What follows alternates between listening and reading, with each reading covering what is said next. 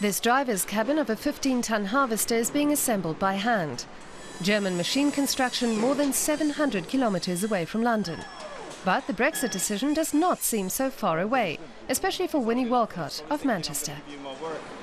Some of my colleagues have said, start packing your bags and head back to England. Of course, that's just robust humour among colleagues. Winnie Walcott has worked in Germany for more than 25 years. His employer was not amused by the Brexit.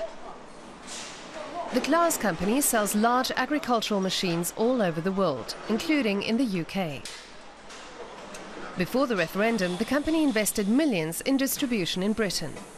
But with the pound falling, the prices of the machines will effectively rise for British farmers.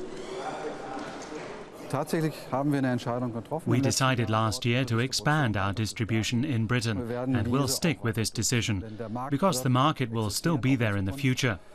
So this is a future-oriented investment that will pay off, because in Britain most agricultural technology is imported. Britain has no significant production of agricultural machinery, so the playing field will remain level for all the competitors.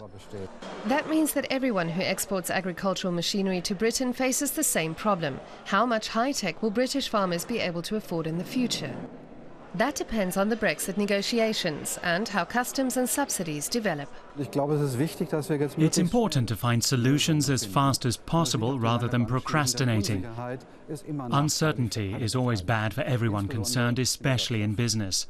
So we need negotiations as soon as possible, and Britain should prepare itself properly.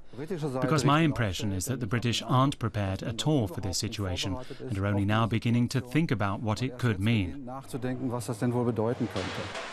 Winnie Walcott has some forebodings about what the Brexit could mean. I haven't got a good feeling about it now, because everything is going to get more expensive.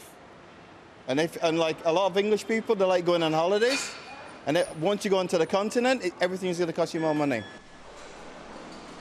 The changes in prices, customs duties and economic growth that Britain faces will also affect companies in Germany and elsewhere that export to Britain.